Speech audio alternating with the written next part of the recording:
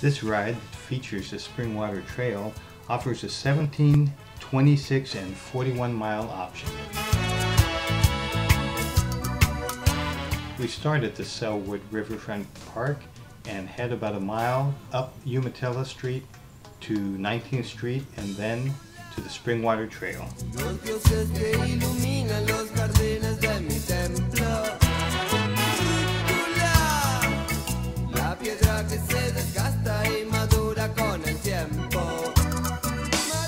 At Bell Road, there's a dedicated stoplight for cyclists.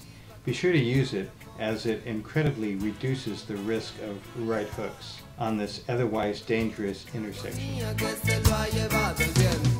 At 82nd is the Cartlandia food carts, which have some really interesting food options.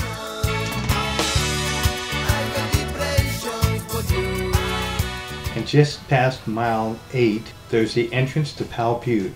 This will be the turnaround point for the riders wishing to do the 17-mile option. The rest of us will continue on to Gresham.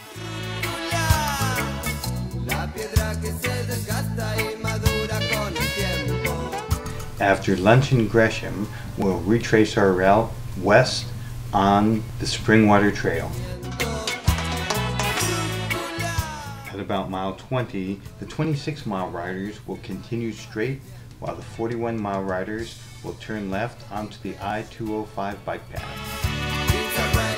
At 92nd and Flavel, we'll leave the bike path for about a quarter of a mile, but we'll pick it up again at 92nd and Crystal Springs Boulevard.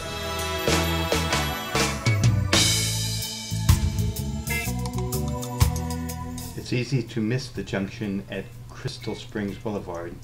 Just remember, if you pass under I-205, you've gone too far.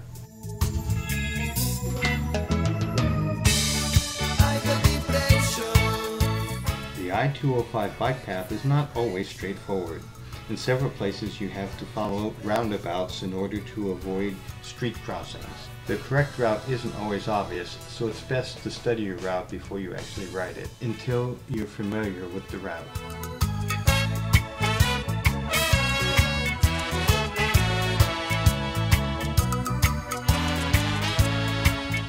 At mile 20, you'll pass by the Clackamas Town Center, and shortly after you have some tricky crossings at Sunnyside and Sunnybrook Roads.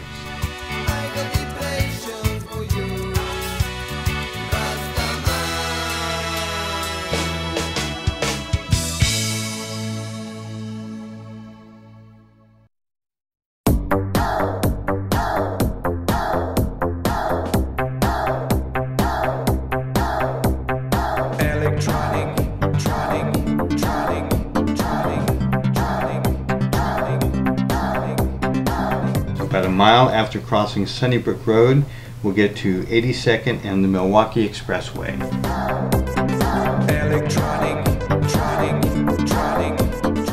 We'll cross onto 82nd Street at Lawnfield. Be very careful at this intersection, as there's a lot of truck traffic, and they seem to have a lot of other things on their minds besides bicycles. After about a mile on 82nd Street, we'll turn right on Carver Road and head back over the I-205 freeway.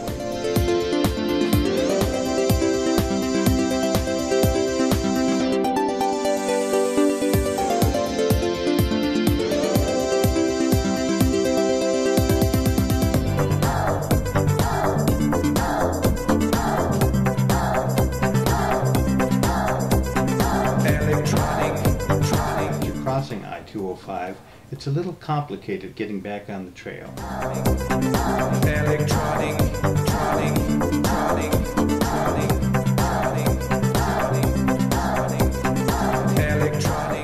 After about 2 more miles on the bike path, we'll turn right and rejoin 82nd Street and ride into Gladstone.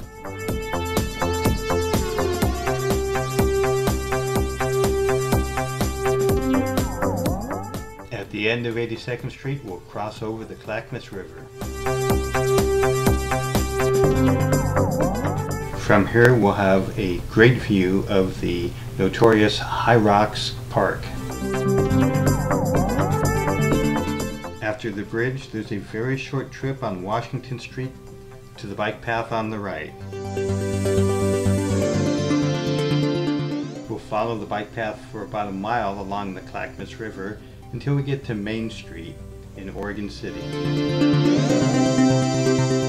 Here we can either turn right and head to 99E and up and over the Clackamas River, or in this case turn left and head up Singer Hill to the Singer Hill Cafe.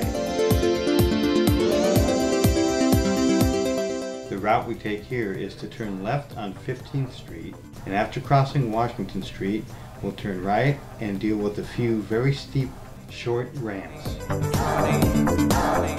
While these ramps are only 8 to 9%, they feel a lot steeper.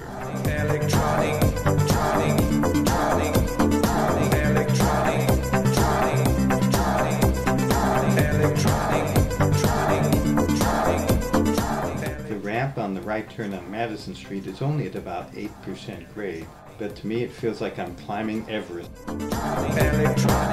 After a right turn onto 8th Street, we're rewarded with a great view of Portland to the right and the end of the climb. At the top of the hill, we'll be passing through the McLaughlin neighborhood, a neighborhood rich with historic homes including the beautiful Elizabeth Clark House.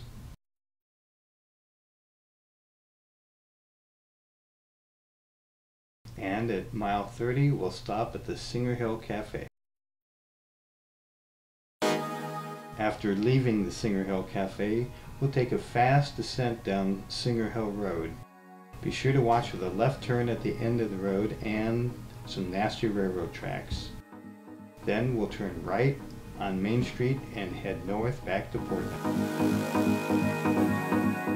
Just before the 99E bridge, we'll take a service road that'll take us up to 99, where we'll turn right and head north over the Clackamas River.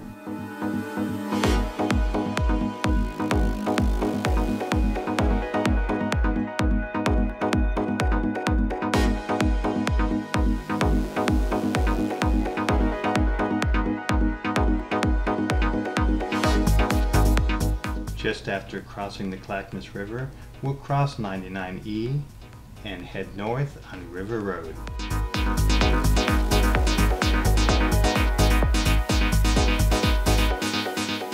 At mile 33, there's a very short jog on Glen Echo Road, where we'll continue north on River Road.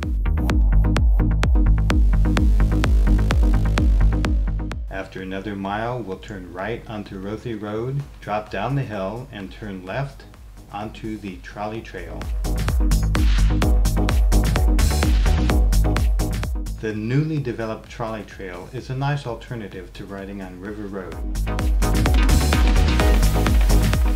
After about a mile and a half, the trail links with Arista Road for a while, but after passing through Oak Grove, you'll rejoin the trail at Courtney Avenue.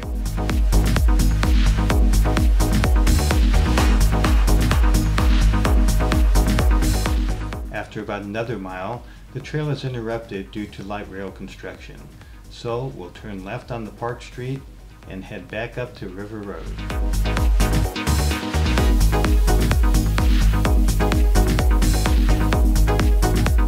Shortly after turning right on River Road, we'll have a very fast 120-foot drop off of the bluff. Be sure to be aware of surrounding traffic on this very fast descent.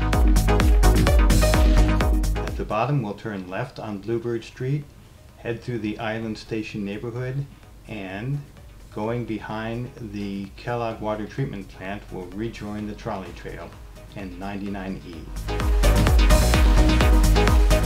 This section of the trail has a great view looking north along the Willamette River towards Portland.